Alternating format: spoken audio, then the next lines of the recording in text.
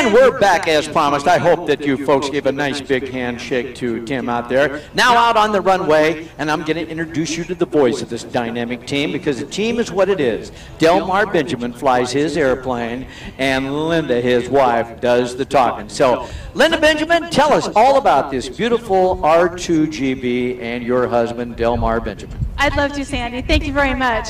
Good afternoon, ladies and gentlemen. I'm Linda Benjamin, and I'm here to tell you all about the incredible airplane you see in front of you, the GB-R2, and its pilot, Delmar Benjamin. Also today is a special treat. Up here on the Sonatron, we actually have a camera mounted on the rudder of Delmar's GB, so you will get to have a feel of what Delmar is experiencing while he's flying the GB here today.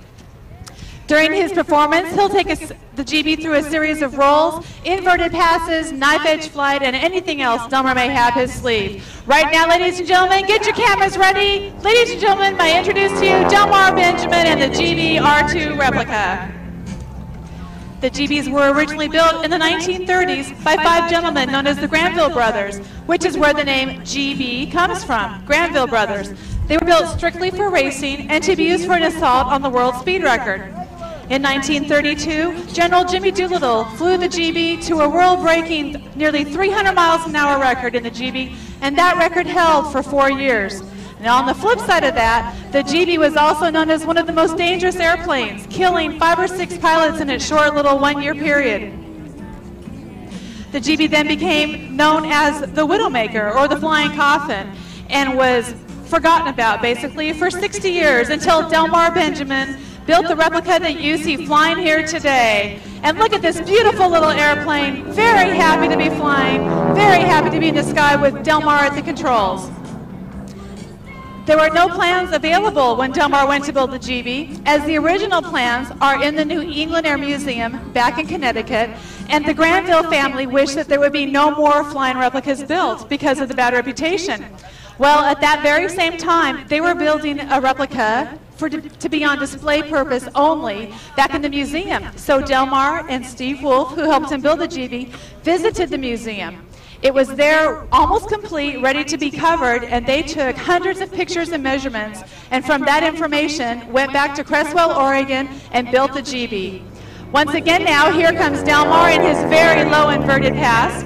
He says that the GB is actually more stable flown inverted, and he does have better visibility. However, it's not very conducive for landing. Now, when Delmar was collecting this information, they told him, you know, this airplane can never be banked more than 30 degrees. It's very dangerous. You have to keep your speed up at all times.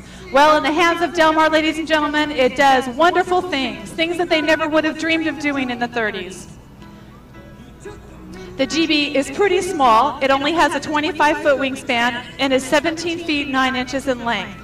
The stall speed is 100 miles an hour, and when Delmar did his first test flight, in trying to figure out what the stall speed was, when he got down to 100, it of course stalled, and some airplanes will roll off to the side, do different things, but the GB actually just drops straight forward, just like a well-thrown manhole cover, Delmar says, just straight forward. Oh, here comes this beautiful knife edge pass that I just left. People say that the GB has a funny shape to it, but look at it. It looks like a teardrop. And what is more aerodynamic going through the air than a teardrop or a raindrop? Very true. You know, Linda, there was another name back when they was rebuilding this. They happened to, he was still alive at the time, Pete, and I can't think of his last name. Pete Miller. Pete Miller, who was such a great help, as I understand it, to the building of the airplane. One of the original aeronautical engineers that was working for the Granville That's family. right. Pete was very new to the industry back in the 30s, and he was full of great ideas, and they hired him to design the R models. And as Sandy was saying, lucky enough, Delmar and Steve got to meet with Pete Miller, and Pete remembered everything about this GB. And Delmar felt very fortunate to be able to fly the GB for Pete Miller. After 60 years of living with the horrible idea that he built this horrible airplane, Delmar proved that it's actually a wonderful airplane, probably far ahead of its time. And we felt very fortunate to be able to fly that for Pete Miller. And you know, one of the comments that Pete made to Delmar was, "Oh, your GB is so much nicer than the original." Is that right? That's right. Well, that was delightful to hear, I know. Well, you know, the knife edge flying of the ability of the airplane, proved another point when it was racing, because the airplane probably spent about 50% of its time in the pylons in knife-edge flight. So you can see why Doolittle, in his quest for speed and the races that he won, it made it just a little bit easier for him to do that. So that's one of the airplane's attributes, is the knife-edge flight. Yes, it does do knife-edge flight beautifully. Delmar loves it. He said he could fly across the whole entire United States flying knife-edge.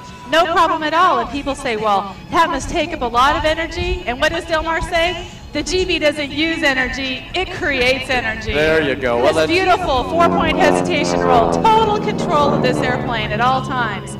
And you know, this GB, he has over 1,200 hours now.